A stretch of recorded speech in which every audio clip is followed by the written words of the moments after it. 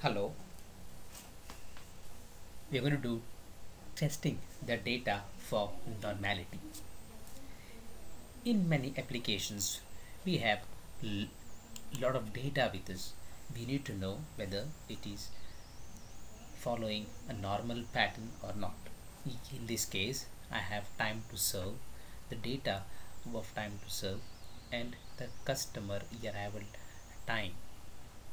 I want to know whether both these things are normally distributed.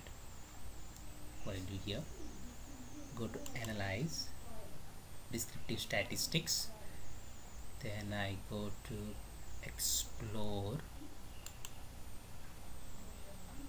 both these variables. I put it into the dependent list. Statistics, I click descriptives, plots, I want histogram, I want normality plot with tests, option exclude case list wise, and then the data is run. If you look at this data, two important characteristics of normal distribution is skewness and kurtosis. For time to serve, the skewness is 0.014 and kurtosis is 0.276. We need to use this equation z to calculate z skewness. You substitute the value of skewness here, 6, divided by the sample size. If the z value of this calculation falls between plus or minus 1.96, the data is normal distribution at normally distributed at 0.05 level. If z lies between 2.58, and then the data follows normality at 0.015 level. Second way, you should look at the kurtosis of the data. Take for instance this kurtosis value. You substitute it in the equation in the sample size. The data, if it is within 1.16, that's normal at 0.05 level.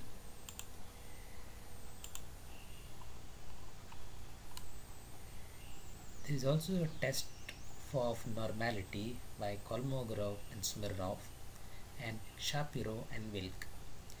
Time to serve, the significance value, you need to look at it.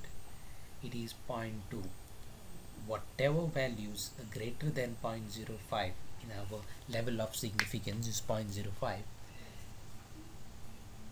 then this time to serve follows normal distribution. Whereas customer arrival time, the significance value is 0.000, it shows it is less than 0.005. Hence we conclude that customer arrival time does not follow normality. Another way is we look at the histogram. The histogram of time to serve. You look at it, histogram, we get a normal curve. Look at the probability plot. In a probability plot, what you need to look at, this line is the line of a normal distribution. The data, these are data points. This lies almost, the pattern is on this normal expected line. Hence we can, through visually, we can understand that these data follows normal distribution.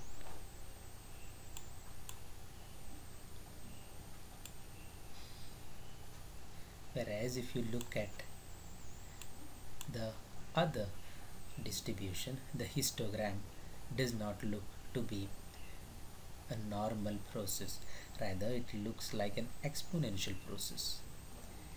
However, if you look at the normal probability plot, this is the normal expected line and how the data fares.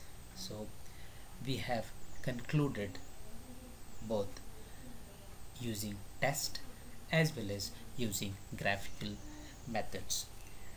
A word of caution, always use both methods to ascertain whether the data follows normal distribution. Thank you.